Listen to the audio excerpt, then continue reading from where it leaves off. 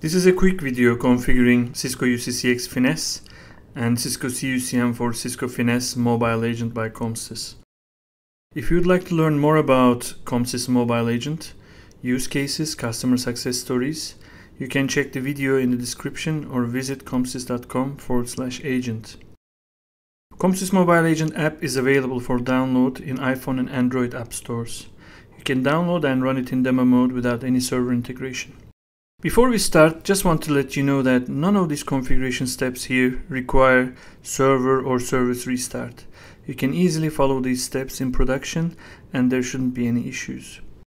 Another point is you do not need Cisco Jabber or Cisco Expressway for this setup to work, and there is no cloud-based application used in solution. All these server elements are hosted in your network. In order to access a mobile agent from public internet, you can either use port address translation and open two ports, one for HTTPS, one for secure XMPP, or you can use mobile VPN. Cisco Finesse in UCCX allows agents to use third-party non-Cisco phones to answer incoming calls from the queue via Call Manager Extend and Connect feature. We also use that feature so that Cisco UCCX agents can log in as agents or supervisors via Comstice Mobile Agent app for Cisco Finesse. Comstice Mobile Agent is a mobile app and the Comstice Mobility Server with it, which runs on your network. This helps agents to log in without desktop PC required or switch easily between desktop and mobile. We will go through the steps to configure your environment to be able to use Comstice Mobile Agent. If you would like to have a trial license, you can send an email to info@comstice.com. So Comstice Mobile Agent, as we mentioned, it's agent and supervisor application without desktop PC required. You can eliminate any PC or the browser-based mobile applications, and you can lock your phone and stay in the same state, ready state, as long as you want. You can access the customer CRM data. We can monitor the geolocation. Let's have a look at the requirements for using mobile agent functionality on Cisco UCCX Finesse. First of all, you need Cisco UCCX version 10 or higher for the Finesse functionality, and the Call Manager 9 or higher for the CUCM Extend and Connect feature. And according to the Cisco documentation, Extend and Connect feature also requires Cisco IMN presence server. Having said that, we had a few customers who managed to get this feature working without IMN presence server, so you might not need one in the end, despite the Cisco documentation. So we are using Call Manager Extend and Connect feature to simulate the agent Cisco extension. And if you want to learn more about Cisco Extend and Connect, the details can be found on the Call Manager features and the services guide of your version, and then you can see what features and functionality you've got there. Before we do anything else, we need to make some changes on the Finesse UCCX system settings. This feature, ability to use a third-party line feature, comes with a persistent connection feature enabled. Persistent connection means when you're using a third-party phone, in order to minimize the call setup times, as soon as you log in as an agent, Call Manager makes an active connection to your third-party phone, so that when a customer call comes in, transferring the call to your phone line, third-party phone line, will be very straightforward. Customer doesn't need to wait. But obviously it's not a good practice for the mobile, because the mobile line, you don't want to keep your line active all the time, so you need to disable that. And then you select disable and update. This doesn't require any server restart or anything else. The next step you need to do is to add Cisco IAM and presence server as a new server on the call manager. So you come here and add new IAM and presence, click next and type the IP address here. You don't necessarily need the FQDN, and then click save. And let me show you what I've got. This is my IAM and presence server, and then I only have the IP address. And the next step is to look at the presence redundancy groups. There's this default subcluster that you need to come and select your presence server from the dropdown and save. And so we did that. Obviously, in the meantime, you need to make sure that your IAM and presence server is installed and the services are started from the serviceability section. And then you need to add UC services for CTI and presence. So when you go to user management, user settings, UC service, you should add a new service and select CTI and then new service, presence, IAM and presence. So when you the new service, these are the options. So you select CTI on the first one, IAM and presence on the second one, and then when you do that, you put the IP address of the IAM and presence server as well. So this is what it looks like on our setup, and then we need to create an end user for the agents. If you already have agents configured, you don't need you can skip this step.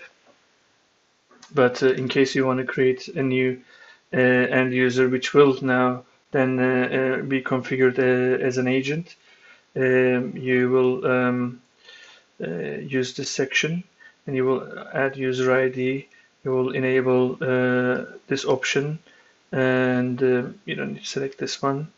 And then you need to select the service profile, that UC service profile we just created on the previous step. And you also need to add call manager end user and standard CTI permissions. So when you go here, I think they come after you save.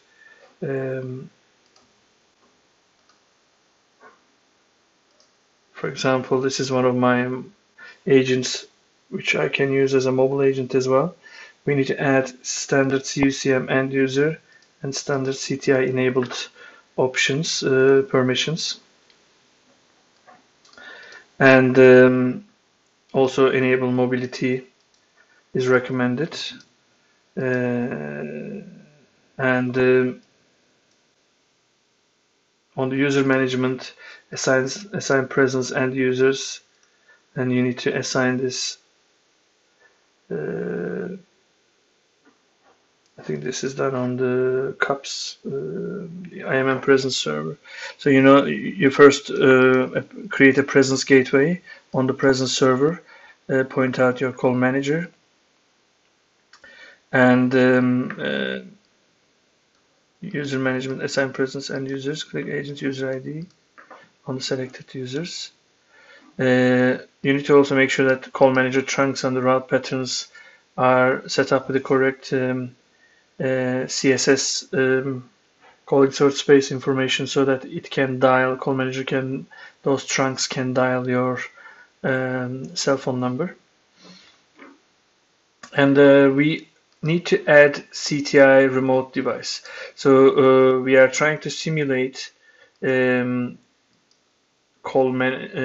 Cisco phone or a soft phone, because in a mobile environment we don't want to use a Cisco soft phone on the mobile, or we don't want to use Cisco hard phone. You create a CTI remote device and follow the settings. You select your user, excuse me, you select your device pool, and then that's pretty much it. And when you save, it will be saved, and you will see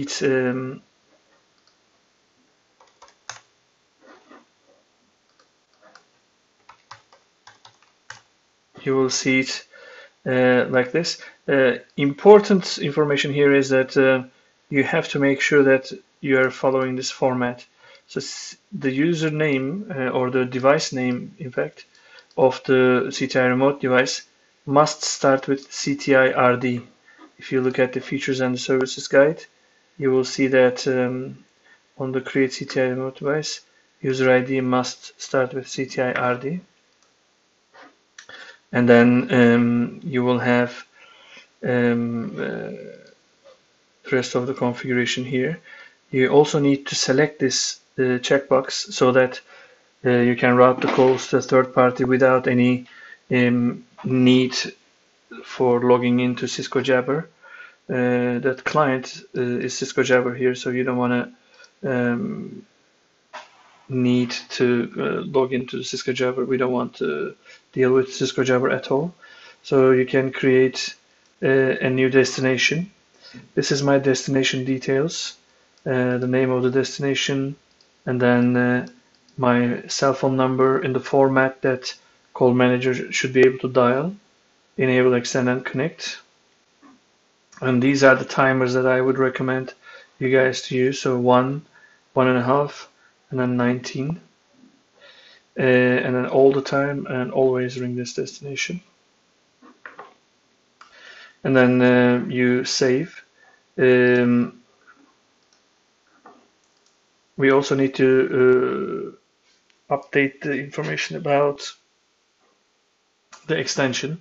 You give an internal extension, and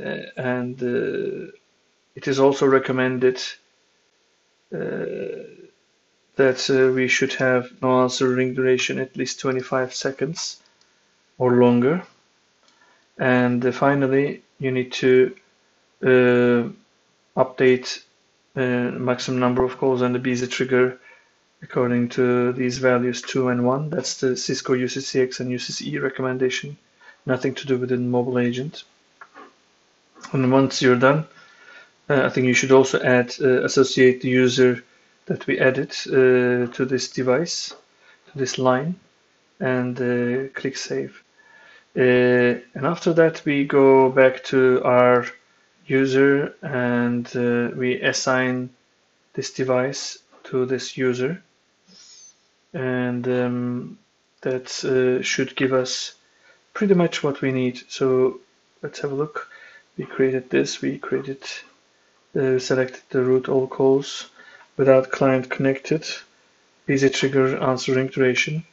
Another thing that you need to keep in mind is it is highly recommended to set the in the UCCX scripts select resource step, set the connect yes and the ring time as 20 seconds.